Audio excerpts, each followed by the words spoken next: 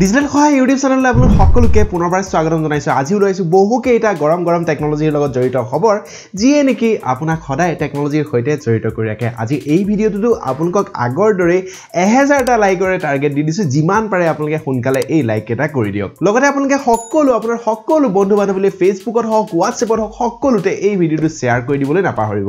প্ৰথম যেটো খবৰ আহিছে সেইটো হৈছে Realme ফালৰ পৰা। হয়তো আপোনালোকে বহুতেই গমেই পাইছে এই খবৰটো, তথাপিও আপোনালোকক নজনালে নহব। গতিকে সেইটো হৈছে Realme UI থকা প্ৰথম যেটো স্মাৰ্টফোন সেইটো Realme লঞ্চ কৰি দিলে, সেইটো হৈছে Realme C3। এই যেটো স্মাৰ্টফোন, এই স্মাৰ্টফোনটো আপোনালোকে যেটো নেকি মেগা বেটাৰী বুলি তেওঁলোকে আগতীয়াকৈ প্ৰমোট কৰিছিলে। গতিকে ইয়াতে আপুনি 5000 mAh ৰ বেটাৰী 6.52 ইঞ্চি HD+ ডিসপ্লে পাব, য'ত নেকি এটা মিনি ড্ৰপ নচ দেখিবলৈ পাব। নতুন প্ৰচেছৰ আপোনালোকে ইয়াতে পাব, সেইটো হৈছে MediaTek Helio G70 লগতে ডুৱেল ৰিয়েৰ কেমেৰা সেটআপ দেখিবলৈ পাব। আৰু যদি আপুনি এই মোবাইল ফোনটো কিনিম বুলি ভাবে তেনেহলে সেল হ'ব, সেলৰ বাবে আপুনি অপেক্ষা কৰিব লাগিব। কাৰণ ইয়াতে আপুনি দুটা ভেৰিয়েন্ট পাব, 3GB 32GB আৰু আনটো হৈছে 4GB 64GB। 3GB 32ৰ বাবে আপোনালোকে 6999 বা 7000 দিব লাগিব আৰু আনটো হৈছে 8000 টকা বা 7999। ফ্লিপকাৰ্টত এই সেল আৰম্ভ হ'ব 14 ফেব্ৰুৱাৰীৰ দিনা। এই সেল হ'ব 12টা বজাত। আপুনি যদি কিনিম বুলি ভাবে কিনিব পাৰে। এতিয়া কথাটো হ'ল যে এই বাজেটত মই ভাবো যে এটা ভাল ফোনে Realme C3। কিন্তু আৰু এটা খবৰ আছে আপোনালোকক, সেইটো মই অলপ পিছলৈ কৈ আছো, সেইটো আপোনালোকে জানিব লাগিব। Cyber safety. হয়তো আপোনালোকে সকলোৱে শুনিছে যে আমাৰ যিবোৰ প্ৰাইভেসি বা আমাৰ যিবোৰ ডেটা সেইবোৰ বহুতেই গুৰুত্বপূৰ্ণ, যি নেকি আপোনালোকক মই বহুতো এনেকুৱা ভিডিঅ' বনাই তাত বহুতো এনেকুৱা আপোনালোকক সিকিউৰ কৰিবৰ কাৰণে বহুতো এনেকুৱা ইনফৰমেশন দিও। আজি OLX ৰ ফালৰ পৰা এটা সাৰ্ভে আহিছে, যিটো সাৰ্ভেত কোৱা হৈছে যে 52% মানুহে নিজৰ যিবোৰ প্ৰাইভেসি হয় বা নিজৰ যিবোৰ personnel information, mobile number, address, এই সকলোবোৰ ইন্টাৰনেটত কোনেও একো কথা চিন্তা নকৰাকৈ অতি সহজতে তেওঁলোকে পাবলিশ কৰি দিয়ে বা অতি সহজতে তেওঁলোকে সোশ্যাল মিডিয়াতে হওক বা ইন্টাৰনেটৰ যিকোনো ৱেবসাইটত তেওঁলোকে দি দিয়ে বা তেওঁলোকে তাতে পোষ্ট কৰি দিয়ে। তাৰ উপৰিও 22% মানুহে নিজৰ যেটো OTP হয়, সাপোজ আপোনালৈ যিবোৰ OTP আহে সেই OTP টো অতি সহজতে কোনোবা ভাইটি ভন্টি কোনোবা দাদা ককা এনেকুৱা সকলোকে তেওঁলোকে যেটো OTP হয় সেই OTP টো শেয়াৰ কৰি দিয়ে। তেওঁলোকে ভাবি নাচায় যে সেই OTP টোৰ পৰা তেওঁলোকৰ কিমান অপকাৰ হ'ব। তাৰ বাহিৰে 20% মানুহে নিজৰ যিবোৰ ক্ৰেডিট কাৰ্ড ডিটেইলছ হওক, বেংকৰ পাছৱৰ্ড হওক নাইবা UPI পিন পৰ্যন্ত সকলোকে শেয়াৰ কৰে। এতিয়া চাওক, এই যেটো সাৰ্ভে হয় এই সাৰ্ভেটো আপোনালোকক মই অলৰেডি ক'লোৱে যে OLX এটা সাৰ্ভে কৰিছিল, সেই সাৰ্ভেটোৰ ওপৰত আপোনালোকক মই এই তথ্য দি দিছো। এতিয়া আপোনালোকে কওকচোন যে আপোনালোকে নিজৰ যিবোৰ ইনফৰমেশন হয় বা নিজৰ যিবোৰ পাছৱৰ্ড নাইবা নিজৰ যিবোৰ বেংক ডিটেইলছ সেইবোৰ বাৰু বেলেগক কেতিয়াবা শেয়াৰ কৰি পাইছেনে বা বেলেগক শেয়াৰ কৰে নেকি, তাৰ বিষয়ে আপোনালোকে তলত যেটো কমেন্ট সেকশন আছে তাত কমেন্ট কৰি জনাই দিয়ক। ষ্টেট বেংক অফ ইণ্ডিয়া, আপোনাৰ বাৰু SBI ত একাউণ্ট আছে নেকি? আৰু আপোনাৰ যেটো একাউণ্ট আছে সেই একাউণ্টটো KYC কৰিলে নে? যদি কৰিলে তেনেহলে আপোনালোকে কোনো চিন্তা কৰিব নালাগে। কিন্তু যদি আপুনি KYC এতিয়ালৈকে কৰা নাই তেনেহলে আপোনাৰ যেটো SBI একাউণ্ট আছে সেই একাউণ্টটো 28 ফেব্ৰুৱাৰীৰ আগত বা 28 ফেব্ৰুৱাৰীৰ আগত যদি আপুনি KYC নকৰে তেনেহলে আপোনাৰ একাউণ্টটো SBI বন্ধ কৰি দিব। যোনে এতিয়ালৈকে KYC কৰা নাই তেওঁলোকৰ যেটো ৰেজিষ্টাৰ্ড নাম্বাৰ আছে সেই ৰেজিষ্টাৰ্ড নাম্বাৰটোত এটা SMS আহিব। সেই SMS টোৰ যোগেদি আপোনালোকে গম পাব যে আপোনালোকে KYC কৰিলে নে নাই। কিন্তু এটা কথা মনত ৰাখিব যে আপুনি সেই যেটো SMS আহিব সেই SMS টোত আপুনি একো কৰিব নালাগে। সেই SMS টোত আপুনি ক্লিকও কৰিব নালাগে। সেই SMS টোত আপুনি কোনো ধৰণৰ ইনফৰমেশনো দিব নালাগে, কাৰণ আপোনাৰ ওচৰত ফেক SMSও আহিব পাৰে। যদি আপুনি KYC কৰা নাই তেনেহলে বেংকলৈ আপুনি যাব, বেংকলৈ গৈ আপোনাৰ যিখন পেন আছে সেই পেনখন বেংকত দিব লাগিব। মানে বেংকৰ বাহিৰে বেলেগ কতো KYC নহয়।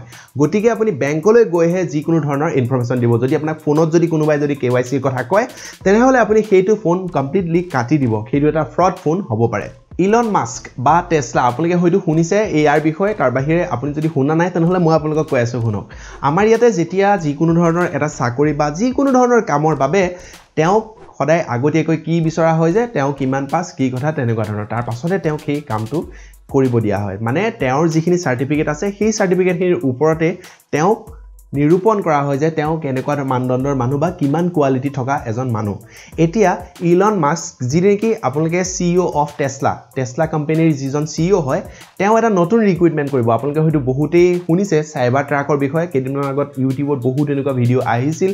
এখন অদ্ভুত টাইপৰ এখন ট্ৰাক, সেই যেটো ট্ৰাকখনৰ যিজন CEO বা ট্ৰাকৰ যেটো কোম্পানী সেই কোম্পানীৰ যিজন CEO তেওঁ আৰ্টিফিশিয়াল ইন্টেলিজেন্সৰ কাৰণে নতুন কিছুমান ক্যান্ডিডেটক ৰিকুইট কৰিব টেসলা কোম্পানীত এতিয়া তাতে তেওঁ এটা কথা কৈ দিছে যে যিবোৰ ক্যান্ডিডেটক তেওঁ ৰিকুইট কৰিব সেই ক্যান্ডিডেটৰ কোনো ধৰণৰ সাৰ্টিফিকেট ডিপ্লোমা তেনেকুৱা ধৰণৰ নালাগে বা কোনো ধৰণৰ হাই স্কুল পাছ কৰা সাৰ্টিফিকেট বা কলেজ পাছ কৰা সাৰ্টিফিকেটৰ প্ৰয়োজন নাই কেৱল মাত্ৰ তেওঁ যেটো AI টেষ্ট বা যেটো নেকি কোডিং টেষ্ট সেই কোডিং টেষ্টটো যদি পাছ কৰে তেনেহলে টেসলা কোম্পানীত তেওঁ চাকৰি পাই যাব যদি আপুনি কোডিং যদি অলপ যদি জানে বহুত বেছি হাই লেভেলৰ তেনেহলে আপুনিও হয়তো টেসলা কোম্পানীত কাম কৰিব পাৰে যাৰ বাবে আপোনাক কোনো ধৰণৰ কোৱালিফিকেশন এডুকেশন কোৱালিফিকেশন নালাগে আমাৰ ইয়াতো যদি তেনেকুৱা হল হয় বা নিজৰ যিটো দক্ষতা আছে যিজন ক্যান্ডিডেট আছে সেই ক্যান্ডিডেটজনৰ দক্ষতাৰ ওপৰত ভিত্তি কৰি যদি চাকৰি দিয়া হলে কেনেকুৱা হল হয় আপোনালোকে তলত কমেন্ট কৰি জনাই দিব Redmi Realme C3 লঞ্চ হোৱাৰ পাছতে মোবাইল ফোনৰ যিখন জগত হয় সেই জগতখনৰ যুদ্ধত জিয়াই থাকিবলৈ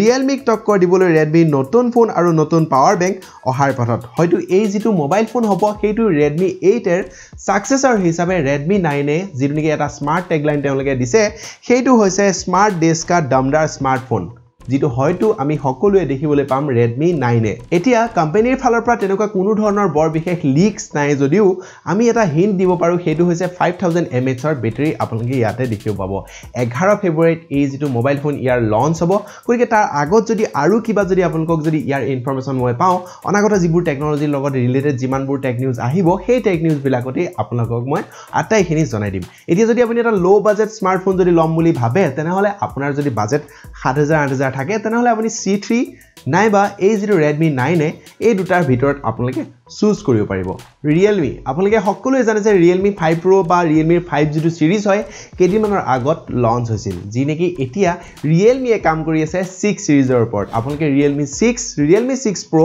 আৰু Realme 6i যিকিটা মোবাইল ফোন এই মোবাইল ফোন কিটা আপোনালোকে হয়তো বহুতো কম সময়ৰ ভিতৰত দেখিবলৈ পাব কাৰণ Realme 6 Pro already Singapore IMDA সাৰ্টিফাই হৈ গল আৰু তাৰ উপৰিও BIS সাৰ্টিফিকেশন অলৰেডি হৈ গৈছে ইয়াৰ যিটো মডেল নাম্বাৰ সেইটো হৈছে RMX 2061 এই যেটো মডেল নাম্বাৰ অলৰেডি হৈ গৈছে গতিকে এই যেটো স্মাৰ্টফোন হ'ব বা Realme 6 যেটো সিৰিজ হয় এই সিৰিজটো ভাৰতত অতি সোনকালে আমি দেখিবলৈ পাম WhatsAppৰ ডাৰ্ক মোড ফিচাৰছটো কেইদিনমানৰ আগতে বহুতো অপেক্ষা কৰাৰ পাছত এন্ড্ৰয়েডৰ বিটা ইউজাৰ সকলৰ বাবে আহি গল এতিয়া বৰ্তমান সময়ত যদি আপোনাৰ WhatsAppটো যদি আপডেট কৰে তেনেহলে যদিহে আপুনি এজন বিটা ইউজাৰ হয় আপোনাৰ যেটো WhatsAppৰ যেটো নেকি ডাৰ্ক মোডৰ যেটো ফিচাৰছ সেই ফিচাৰছটোত আপুনি ওয়ালপেপাৰ সেকশনত আৰু 6টা কালাৰ পাব সেই 6টা কালাৰো আপুনি সিলেক্ট কৰিব পাৰে আপোনাৰ যেটো মন পছন্দ আছে সেই মন পছন্দৰ কালাৰটো সিলেক্ট কৰি আপুনি ডাৰ্ক মোডটো আৰু অলপ বেছি ধুনিয়া কৰি লব পাৰে আৰু লগতে সেট বাই বেটাৰী অপচনটো আগতে দিছিল যদিও বৰ্তমান যেটো আপডেট আহিলে এই আপডেটটোত এই সেট বাই বেটাৰী অপচনটো